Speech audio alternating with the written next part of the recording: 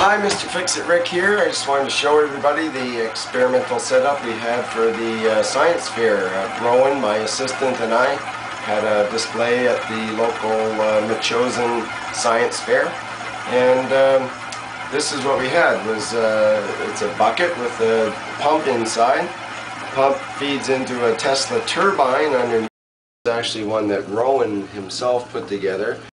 So the pressure comes in through the nozzle, spirals around through the disc, and in through the center post of the turbine, where it dumps out through the drilled out center post of the cake box spindle.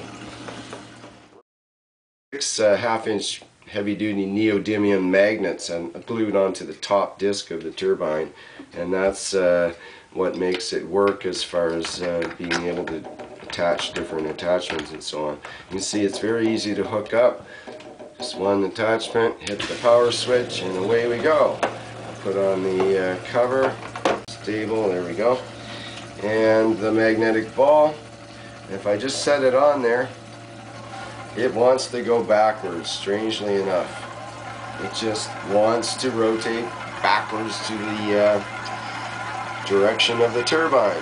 So that's what I let it do. Now what happens is when I turn off the turbine, the ball keeps going because it's attracted still to the 6 magnets found in the bottom part of the top of the turbine, underneath the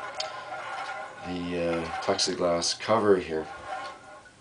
So that just shows how that works. And I just start up the turbine slowly, and you can see that the magnetic ball will go in the direction of the turbine if I go it very slow. It has to be really slow because it actually wants to go against the direction of the turbine. There, it's going with the direction of the turbine now. Now it's going backwards to the direction of the turbine. It's a very strange thing. I'll shut the turbine down to a very, very low speed. Stopped right now, turn it up a little bit. Yeah, it's just going slowly there now.